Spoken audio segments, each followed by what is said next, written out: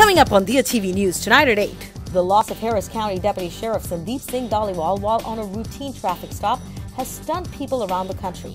Everyone from Texas Governor Greg Abbott to the Houston Texans football team are honoring the father of three. A GoFundMe page has been set up to support his family with totals so far in excess of $400,000. Before Prime Minister Modi headed back to India following his Houston Community Summit and UN speeches, he met with Rep. Tulsi Gabbard. The Hawaii Congresswoman and Democratic presidential candidate has been criticized for her support of Modi, but she was happy to highlight the importance of the U.S.-India relationship on Twitter. The NBA is in India this week for their first ever preseason games that will feature the Indiana Pacers and Sacramento Kings. The gateway of India was illuminated with bright colors, and there are a series of events in and around the games going on in New Delhi and Mumbai. Those stories, all the news, tonight at 8. Join us.